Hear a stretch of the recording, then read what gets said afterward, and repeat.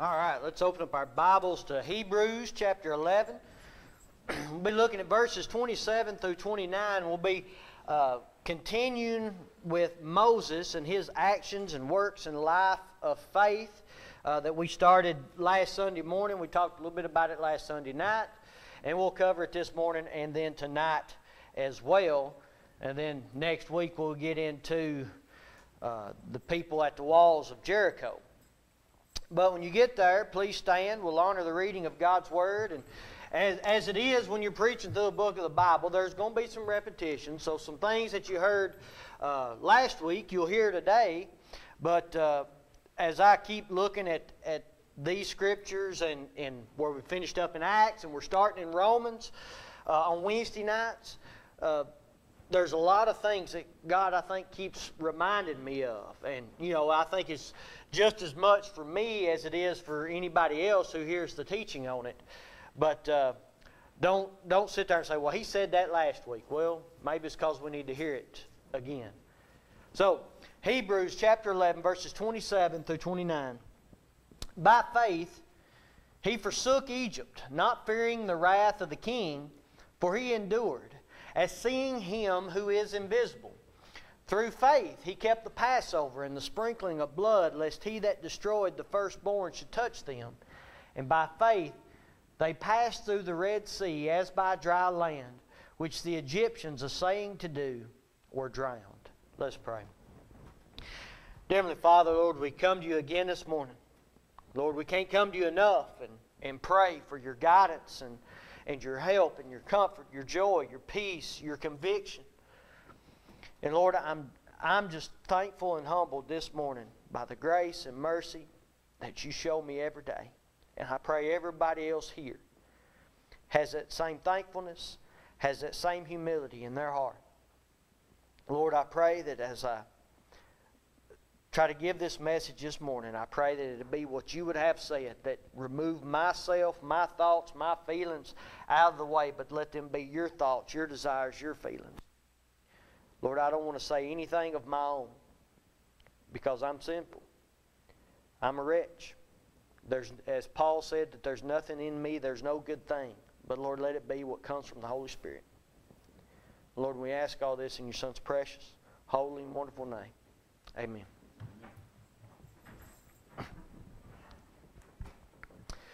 So as I said, we started last week looking at how Moses lived a life of faith. And that faith, as we see in verse 23, started with his parents. His parents, Amram and Jochebed. They hid him for 3 months. They didn't want to obey the Pharaoh. They didn't want to put him to death. And so they hid him for 3 months, and then they put him in a basket or an ark of bulrushes and sealed it with tar and with pitch. And I think it's kind of neat. It's the same thing that Noah sealed the ark with. She sealed it with these things and placed him in the Nile while the Pharaoh's daughter was there bathing. And maybe she knew a little bit about Pharaoh's daughter. Maybe she'd be sympathetic. Maybe she'd be compassionate when she heard this baby crying. But essentially what she did, what Jochebed did, was give Moses up. And as she gave him up, we know that she received him back again. Because as Miriam, Moses' sister, is watching what's going on to see what happened with the baby, Pharaoh's daughter finds him. And she says, well, this is a Hebrew baby. And Miriam said, you want me to go find somebody to nurse him for you? And she did, because she just happened to know her mama would be able to nurse.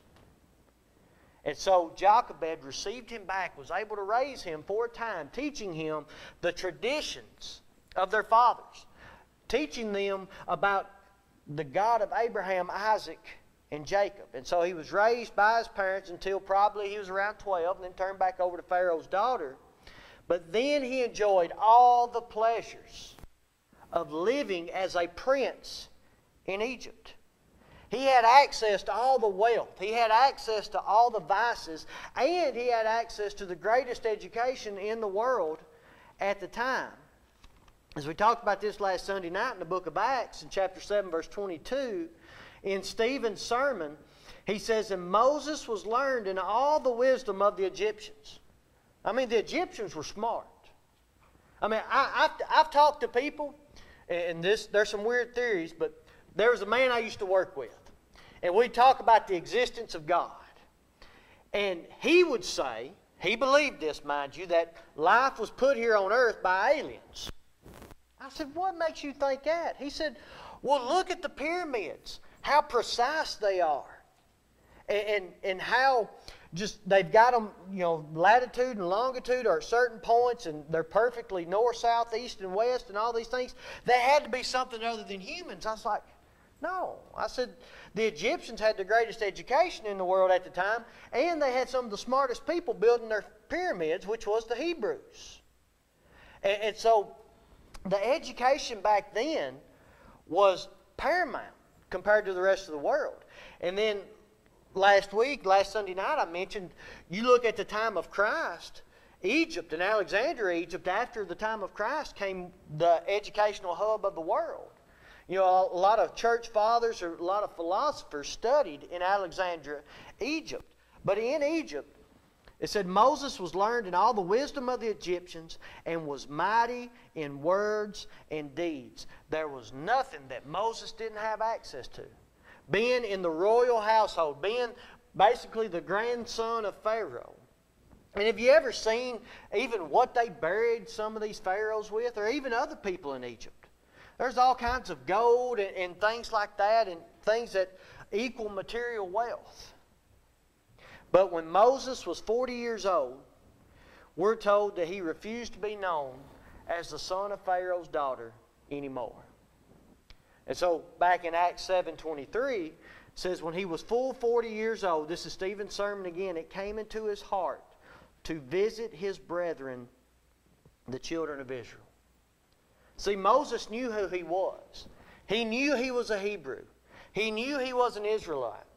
And so he goes to see his brethren, the children of Israel. And in Exodus it says he looked upon their burden. Him knowing who he was, knowing who they were, knowing the traditions, knowing how they got to Egypt, knowing the glorifying works of God, up to the point how God used Egypt to preserve his family and his loved ones. He knew all those stories, but here he goes, he's looking at the people of God, God's chosen people, and they're slaves.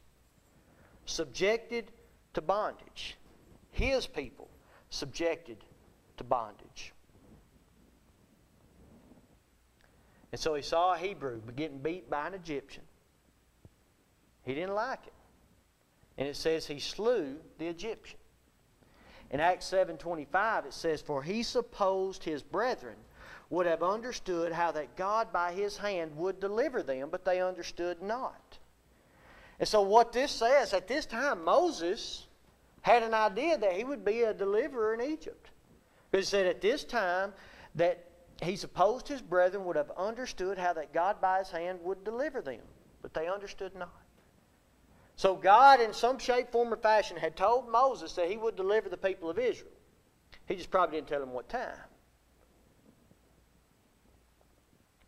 And I think God had showed him this. He didn't know when or how he would do it. And we see back in Hebrews in verse 26, in chapter 11, it says, esteeming the reproach of Christ greater riches than the treasures in Egypt.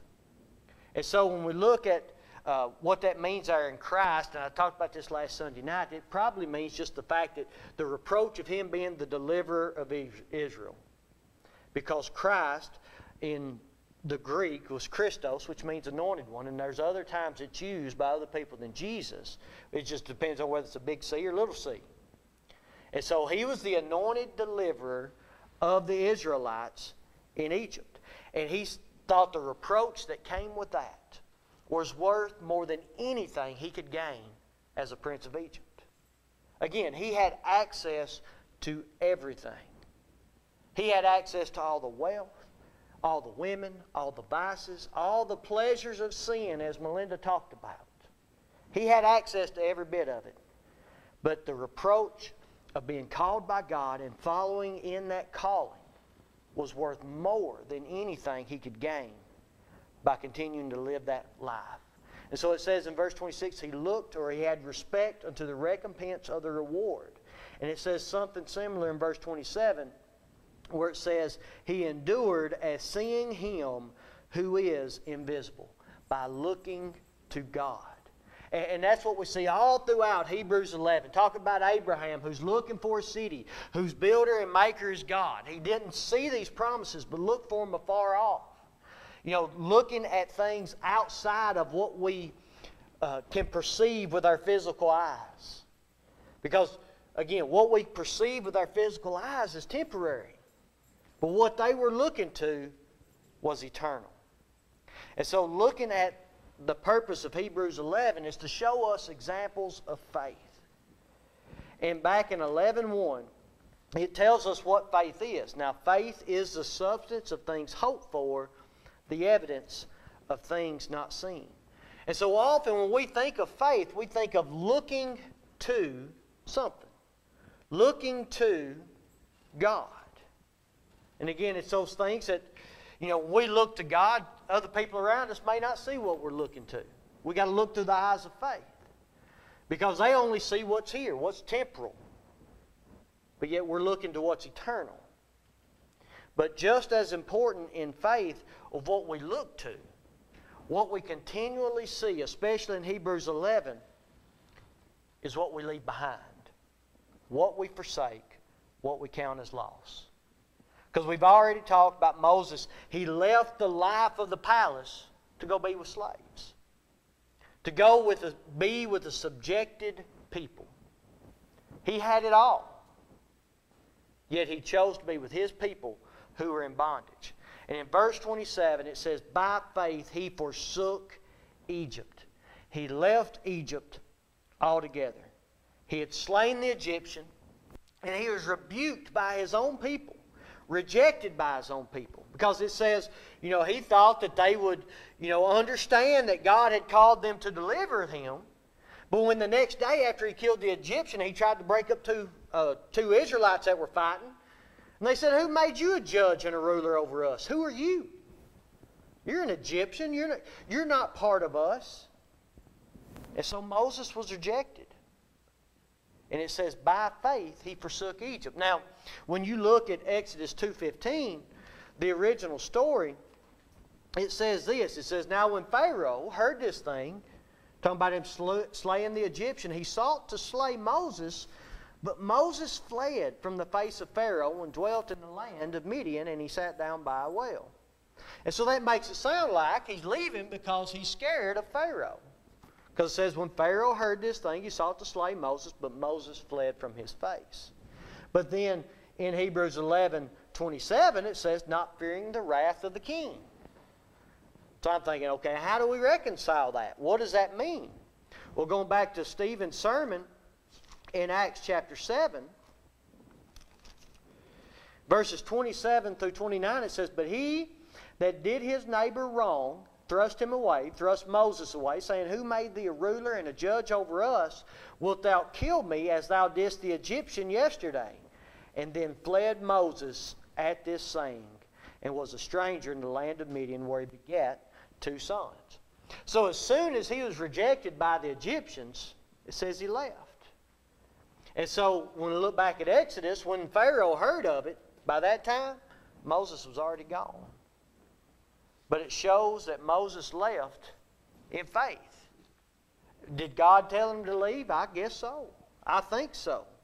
But he left because it says that by faith he forsook Egypt. He left it completely behind. And again, it wasn't time for Moses to deliver Israel. I don't think he was ready yet. You think about where he was just coming from and the position of power that he had. He probably was pretty prideful and lifted up. So I'm a prince of Egypt. I can come and deliver these people. I can tell Pharaoh what I want to tell him and have these people delivered. But it wasn't time yet. And Moses at that point wasn't humble enough. And so God had him leave Egypt, and for 40 years he dwelt in Midian.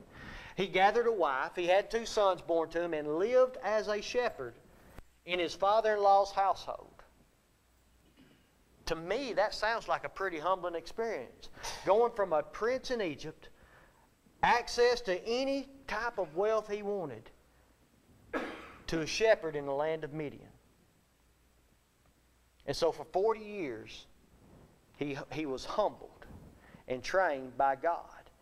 And when it says he forsook Egypt, what that means in the Greek, it means not to just leave, but it means to leave behind, to abandon, to count it as loss, as we've talked about, Paul says. And so he left Egypt, he left that life behind. And it's used similarly in Luke chapter 5, verse 27 and 28. He says, after these things, it's talking about Jesus, he went forth and he saw a publican named Levi sitting at the receipt of custom. And he said unto him, follow me. And he left all, rose up, and followed him. And so Levi, here that is talking about, is Matthew, the tax collector. He was rich. He was like Zacchaeus. He had all kinds of money. And some of it was honest, some of it was dishonest. A lot of it was dishonest. He had made himself rich collecting taxes. But when Jesus Christ comes to him, he says, hey, follow me. And he says he left all. He forsook all to follow Jesus. He left it behind. All the riches that he could think of, all the things that he could gather, he left it behind. And so Moses, in forsaking Egypt, left all that any man could want as far as the worldly things go.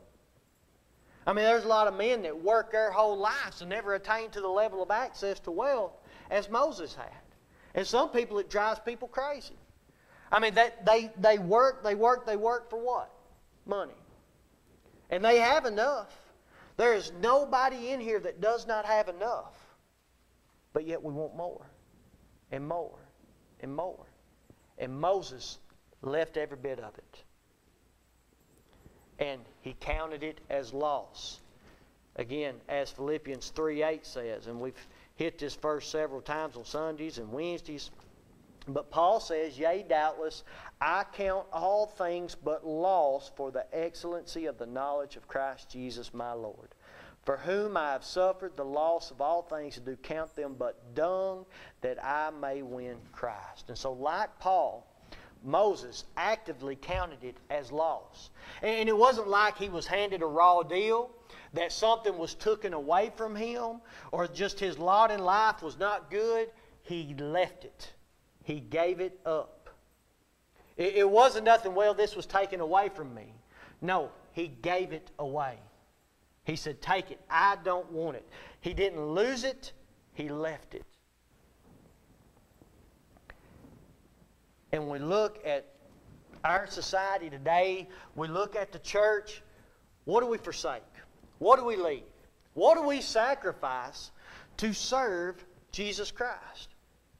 What do we sacrifice to be here on Sunday morning? What do we sacrifice to come on Sunday night or Wednesday night? And too many of us, one of the most flexible things in our life is our fellowship with other saints.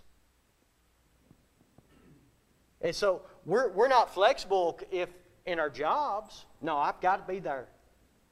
But yet when it comes to church, whether it's Sunday morning, Sunday night, Wednesday night, well, this come up or this come up, and we leave it. Now, granted, there's things that happen. There's emergencies that happen. But again, a lot of the most flexible thing in our lives a lot of times is our church. And we easily forsake it for something else. I mean, I know folks that they will not go to church on a Sunday that the Titans are playing at home because they go to the Titans game. You tell me what's number one in their life. What do we forsake? What do we give up for Christ? And if we sat here and made a list on what we've forsaken, what we've left, what we've given up to serve Christ, I'm afraid that it'd be a small list.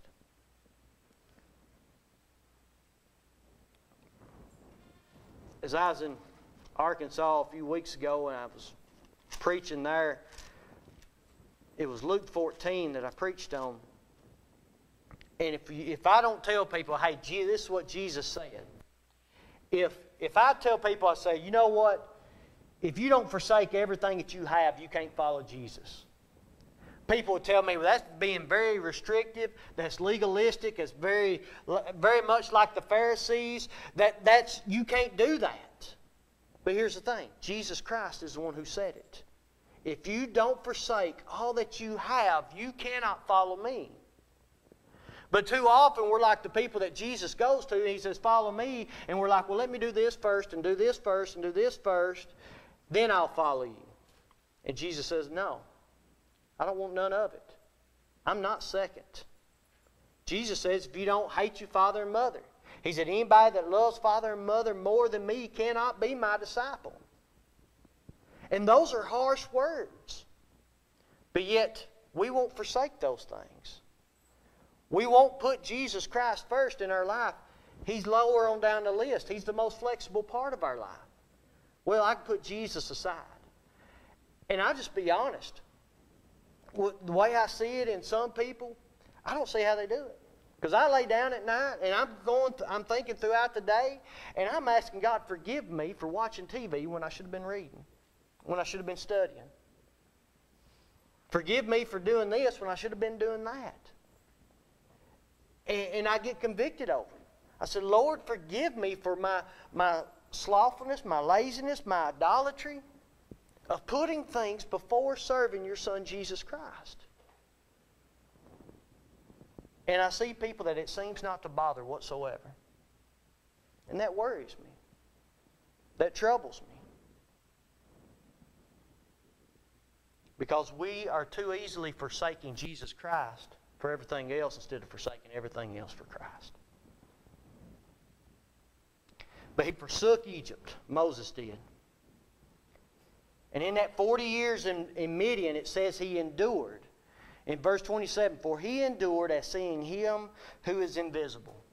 And so in that 40 years in Midian, and you got to remember the account in Exodus skips from Moses leaving Egypt to going to Midian, and then basically the next thing we see is where God comes to him at the burning bush.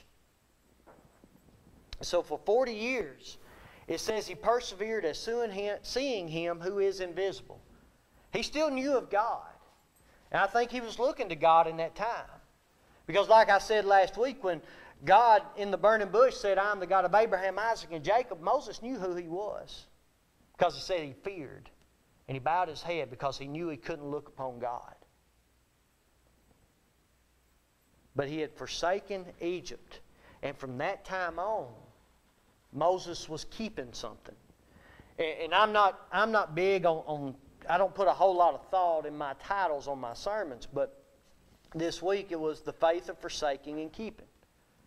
To be a Christian, to be a follower of Jesus Christ, there's some things that we've got to leave behind, and there's some things that we've got to grab onto, that we've got to hold on to. And so he returned, he kept the call of God, and he obeyed God. And a lot of times, often, what we're asked to do in faith makes absolutely no sense to us.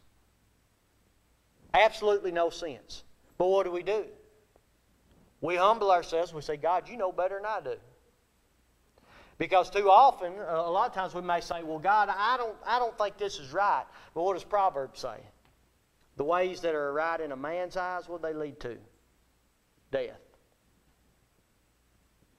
So often what God asks us to do in faith, they make no sense, or they seem impossible. And I'm always thinking about Naaman. You know, he was a leper, he was a general in Syria, and he goes to Elisha, and Elisha don't even hardly talk to him. He says, go wash in the Jordan 7 times. Simple, right? But it made no sense to Naaman.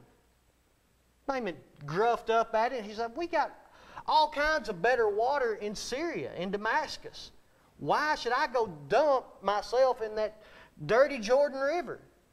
And his people said, hey, if he had asked you to do some great thing, like, you know, if he had asked you to try to jump off a building, you'd have done it to be healed of your leprosy. But he just asked you to do something simple. Even though it doesn't make sense, do it. And so Naaman did, and he was cleansed of his leprosy. Kind of like when Peter and some of the other disciples were fishing. They fished all night, and Jesus is on the shore. He said, hey, cast on the other side. That made absolutely no sense to them. Hey, we fished all night. Nothing is biting. Cast on the other side. And they did. And they tore the nets with all the fish that they caught. And so sometimes it's hard. It doesn't make sense what God asks us to do. And the same thing is here in Hebrews 11, 28 and 29. And we'll talk about 28 this morning, 29 tonight. But it says, through faith he kept the Passover and the sprinkling of blood, lest he that destroyed the firstborn should touch them. And of course, verse 29 talks about passing through the Red Sea. And looking at the things that they were told to do in faith, put blood on the doorpost, you'll be saved. Now, when we think about that, to me, in our fleshly mind, that wouldn't make any sense. How are we going to be saved from dying by putting blood on the doorpost? Or then, when you look at them at the Red Sea, they're stopped at the Red Sea. They see the Egyptians come, and they've got two choices. They'd either try to swim or surrender. And most likely, either one of them would end in death. But God tells them to do the thing that they had no inkling to do, which was stand still. Stand still, see the salvation of the Lord. Now, to me, if I'm thinking of that in an earthly way, none of it makes sense. But God asked him to do it in faith. And so looking at the Passover became one of the most focal points of the Jewish person's life in the Old Testament. Everything started with the Passover. So in Exodus chapter 12, and I'm going to read several verses here, but just to kind of give us an idea of the Passover. And you got to remember, up to this point, there was 9 plagues. Okay?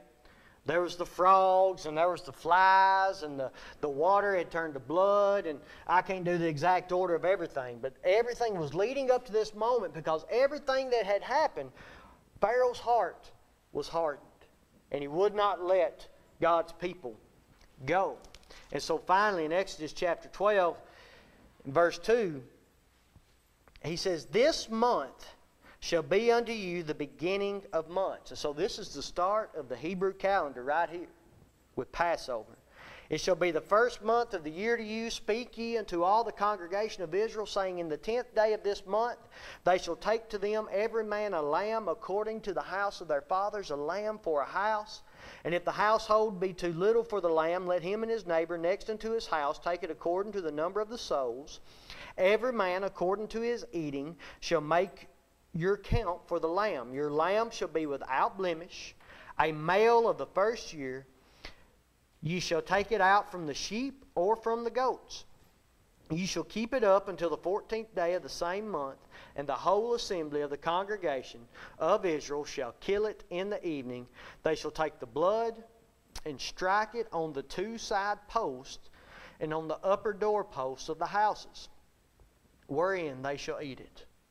So you eat this lamb, and you take the blood, and you rub it on the doorposts. Again, do you think that made sense to the Israelites?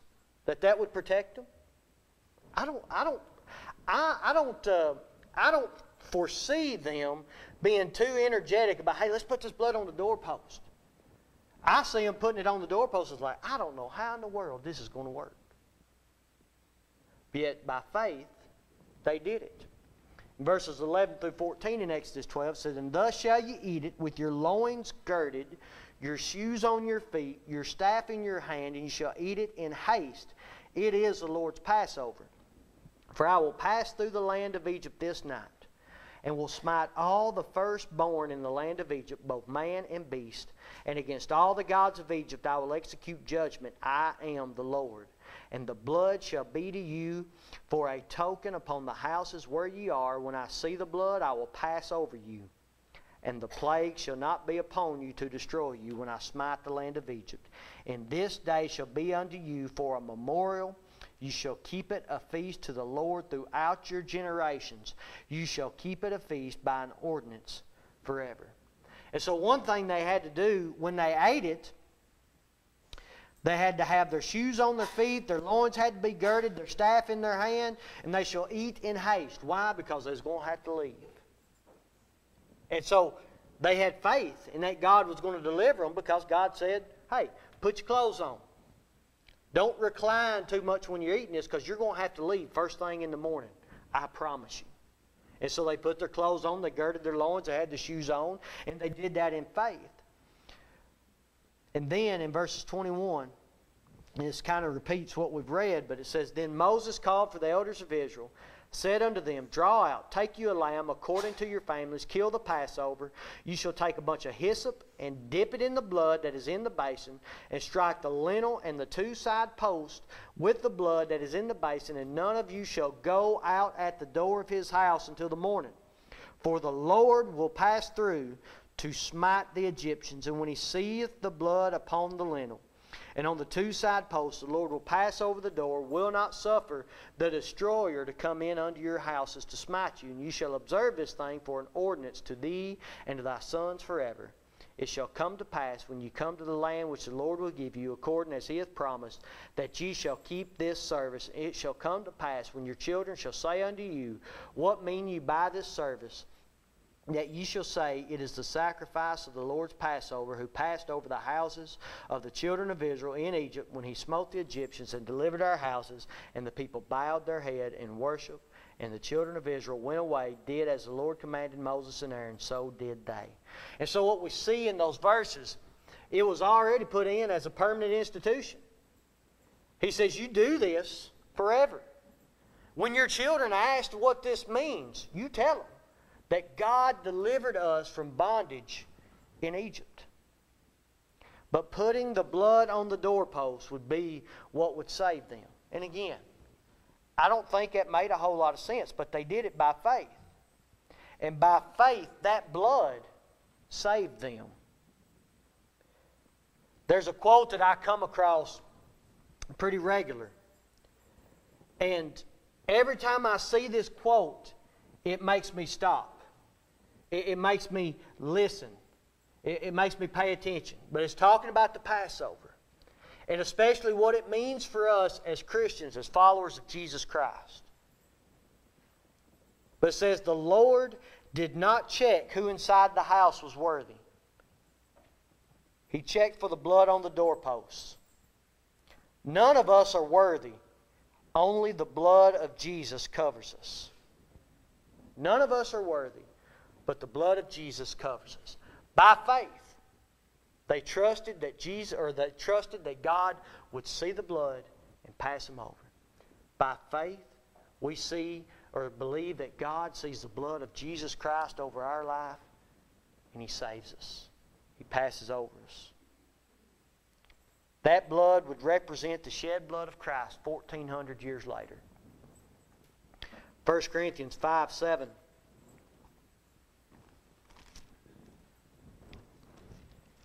says, Purge ye out therefore the old leaven, that you may be a new lump, as ye are unleavened. For even Christ our Passover is sacrificed for us.